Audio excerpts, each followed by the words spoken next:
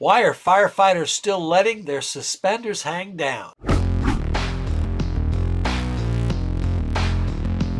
This is Billy Goldfeder answering some of your questions as part of the What's Your Problem series hosted by Fire Rescue 1 in Lexipol.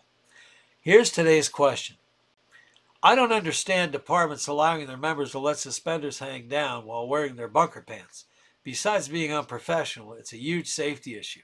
How do we stop this? First of all, let's make sure that you see their suspenders and you're not seeing their bailout devices. Bailout devices and the belt and tied into that and the strap can very much look like suspenders to the unknowing.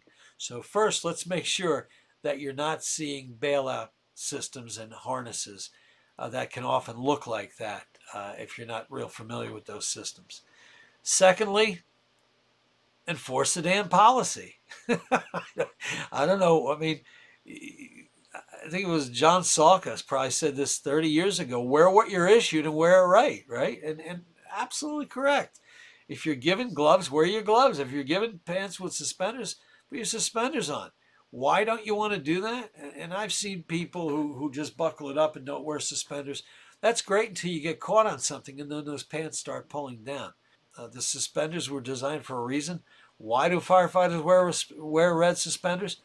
To hold their pants up, right? You don't want to be in a situation where your leg or the bottom of your bunker pant gets caught and it's pulling, and now your pants come down, whereas if the suspenders may have held them up and kept you protected. I mean, that's the goal of suspenders, is keep your pants on so you don't get yourself burned or hurt down there. So not a real complicated question.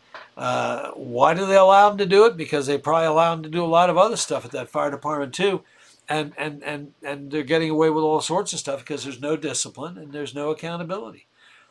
When you have discipline, accountability based upon good policies and procedures, you have an organized fire department, along with good leadership and all the other things we talk about here. But make sure the suspenders are suspenders and not bailout harnesses. And why do they allow it? I don't know. Why do they allow anything? They need to get their act together. It's a safety issue. And it could even come back to the fact that, a firefighter says, well, I didn't realize I had to wear my suspenders. You said we don't have to wear them. You don't want to be in that position. Protect yourself.